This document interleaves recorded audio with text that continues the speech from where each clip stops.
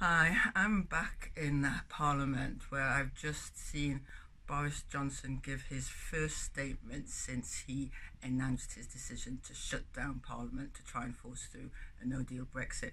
It was an extraordinary performance, a bluster, a few bribes, no answers to any of the really important questions MPs put to him. He thinks he's Winston Churchill. He's more like Benny Hill without the humour.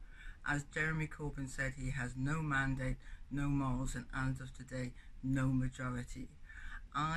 Will be working with my Labour Party colleagues and colleagues across Parliament to ensure that he does not have his way. I will be supporting the bill to take control back from Boris Johnson and give it to Parliament and the British people to make sure that the economic disaster of a no-deal Brexit does not happen.